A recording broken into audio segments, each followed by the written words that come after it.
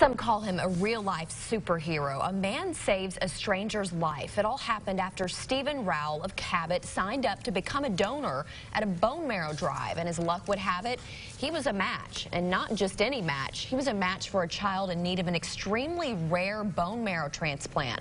And that child lives in another country. The chance of it ever happening may be 1 in a million, but this is something he encourages everyone to do. Do unto others as you would have them do unto you. It's basically treat others the way you want to be treated, the golden rule. Stephen says he immediately thought of his happy and healthy 6-year-old daughter and just knew as a father he had to help. And bone marrow transplants, they are very rare.